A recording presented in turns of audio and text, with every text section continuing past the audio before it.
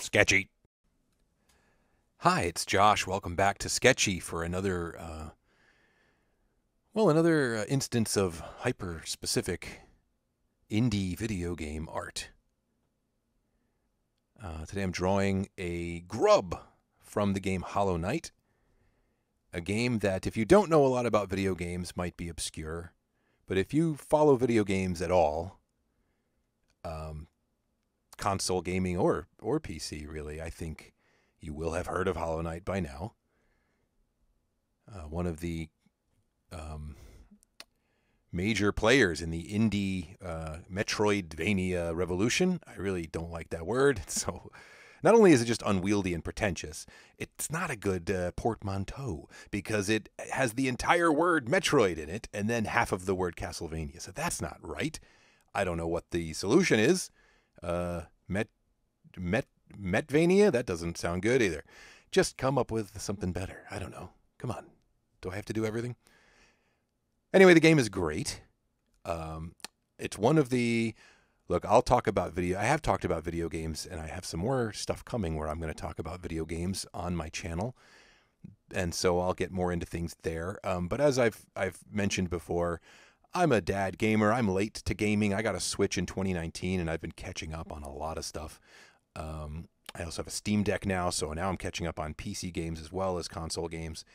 And I have an aversion to difficulty. I don't have time to get good. I don't have time for games to kick my butt. If a game is unpleasant to play and puts up too many roadblocks, I will move on.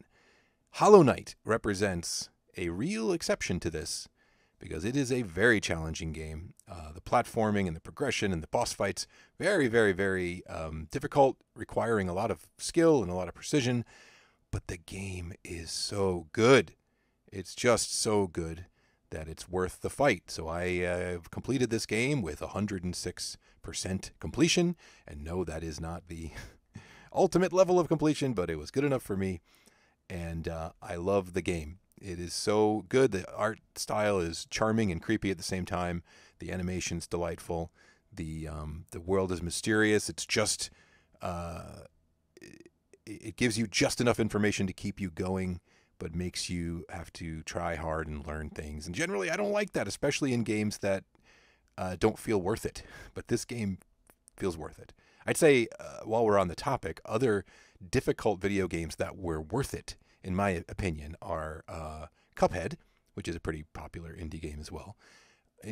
Punishingly difficult, but another one that I've completed with 100% because it's so good and I was so determined. It drove me crazy. I'll never play it again. It's not the kind of thing you can pick up for fun. So I haven't gotten to that DLC yet because I just don't have it in me to go back into that world. But I did it. I beat that devil and finished that game, and it's fantastic. And another one I would mention is The Messenger, a kind of a twist on... it starts off as a twist on Ninja Gaiden type pixely action games, and then turns into quite a clever Metroidvania of its own. So that's just some examples. Maybe, again, I'm going to flesh these ideas out in some upcoming videos. If you'll have me talking about video games, I know that's not everybody's cup of tea. I'm not going to go to being a video games only channel, unless it's lucrative. But I want to put that in the mix, at least, because it's my hobby, and I don't get to talk about it a lot in my personal life as a boring 47-year-old. So, I don't know, maybe stay tuned for some of that stuff. Anyway, the art, here it is. A simple character, a deceptively simple character with a lot of personality in its design. They're adorable. These characters are cute. You collect them. You set them free by smashing their jars. They've all been kidnapped from their larval hive, and you have to send them home. And then I'm not going to spoil what happens after that, but I'll just say that my daughter, who was like 8 years old at the time, she's 11 now, but when I played this game, she loved the Grubs. And then she didn't quite love what happens to the Grubs in that game. It's a dark game, but that's all I'll say.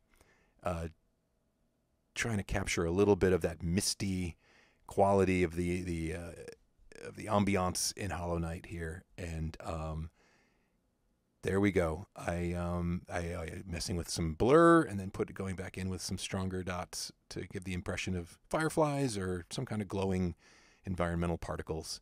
And that's the picture. Thank you for your time. I will see you in the next video. It's fun to talk to you. Bye.